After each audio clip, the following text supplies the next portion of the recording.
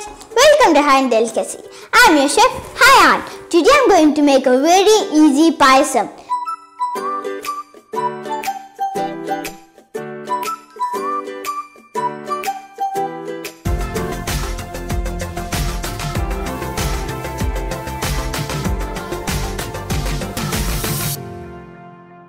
Rice Payasam, this is my favorite payasam. Let's see the ingredients.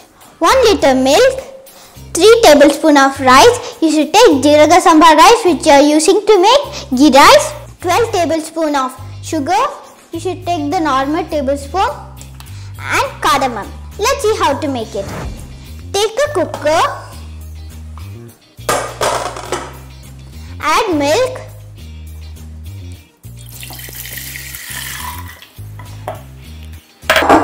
add rice, add sugar and cardamom. Now let's mix well.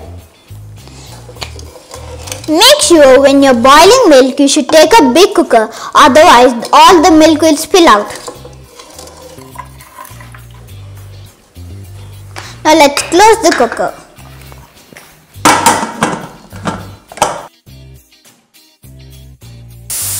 Now the whistle has came. Now let's lower the flame for another 20 minutes. Now our 20 minutes is done. Let's off the flame. Let it cool for some time. Now our payasam is done. It's serving time.